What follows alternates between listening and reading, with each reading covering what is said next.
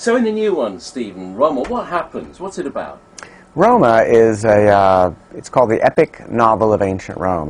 What I've tried to do is to tell the story of the first 1,000 years of Rome, from its very beginnings as an Iron Age crossroads for traders, to its rise to be the capital of a world empire under Julius Caesar and Mark Antony, Pompey, those people.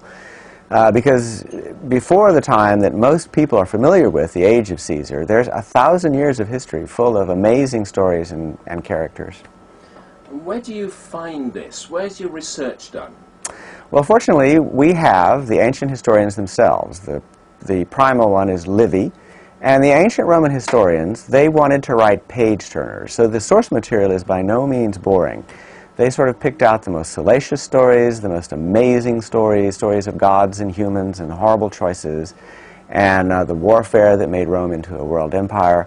So we go to Livy and the other primal sources and spin a story which is, it's actually about a single bloodline through time, so it's a multi-generational family saga. We know from Livy the names of the very first families in Rome, so those are the people I chose to be my main characters over the course of 1,000 years. And when you read these sources, do human beings change much over this time?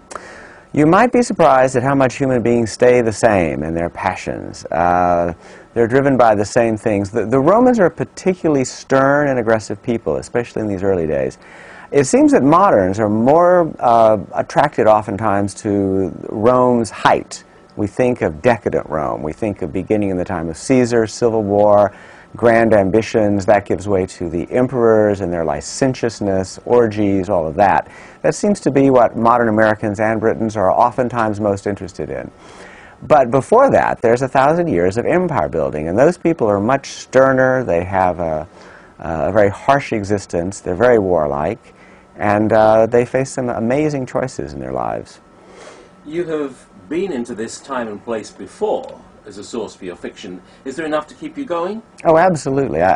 My previous books have been in a series called Roma sub Rosa, which have been crime novels, mystery novels set in ancient Rome in the age of Caesar. I have a sleuth named Gordianus who goes around solving all kinds of heinous crimes in Rome. And part of the pleasure of writing this book was to kind of understand where his world came from. This is the backstory, the 1,000 years that leads up to the more famous era of Rome. The fascination of Rome is so endless that I don't think in my lifetime I will ever exhaust it.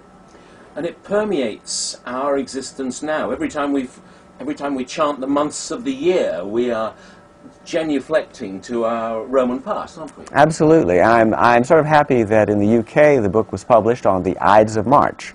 That's a great date. And it's interesting, everyone knows the Ides of March, and the reason is it's one of the fulcrums of history, and it's the climax of Roma, actually. The assassination of Caesar is such an important event because it changes the world forever. So what the Romans did and the story of their story is still affecting us today.